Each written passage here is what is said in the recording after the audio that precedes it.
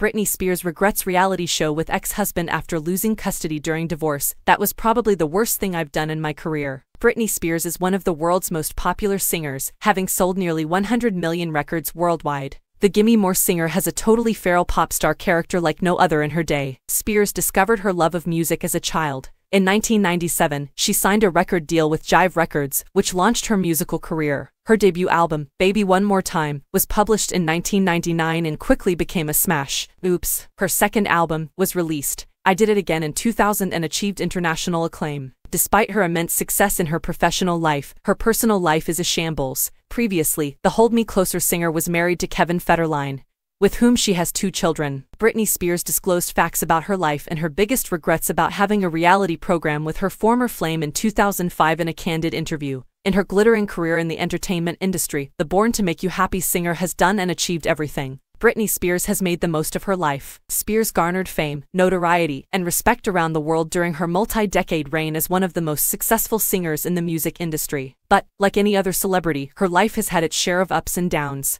The pop icon married American dancer Kevin Federline. The ex-couple originally met in 2004 at Hollywood's Joseph's Club and began dating. In the same year, they received a marriage license and married in a little ceremony. The ex-couple then began filming their lives with a handheld camera and selling the footage to UPN. The exclusive clips of Britney Spears and Kevin Federline were turned into a reality television show, Britney and Kevin, Chaotic, which debuted in 2005 and had 5 episodes. Britney Spears had her first kid in 2005 and announced the news on her website. She stated, "A lot of people believe that you should wait until you're older to have children. I've had a career since I was 16, traveled all over the world, and even kissed Madonna. We are overjoyed to announce the arrival of our son. Everyone is content, healthy, and doing well. Thank you very much for your kind words and best wishes." The former couple welcomed their second child in 2006, but after 2 months, they announced their divorce, citing irreconcilable differences. Britney Spears and Kevin Federline were one of the hottest couples in 2004, but their romance turned sour after the birth of her second son,